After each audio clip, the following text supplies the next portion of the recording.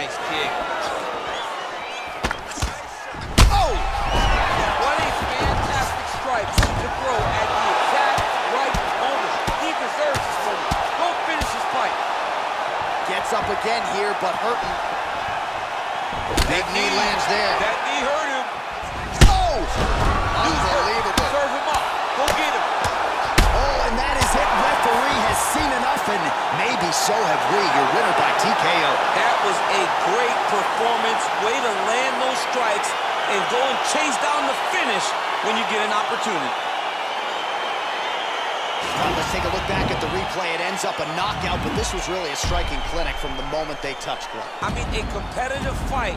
That one guy finally found the shot that ended the fight. But both of these warriors displayed a ton of heart.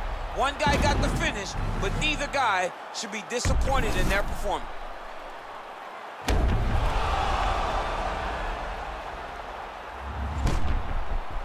We send it inside the octagon once more. Bruce Buffer.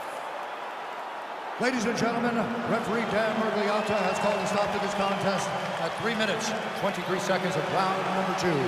Declaring the winner by knockout and still the undisputed UFC welterweight champion of the world, Nick Diaz.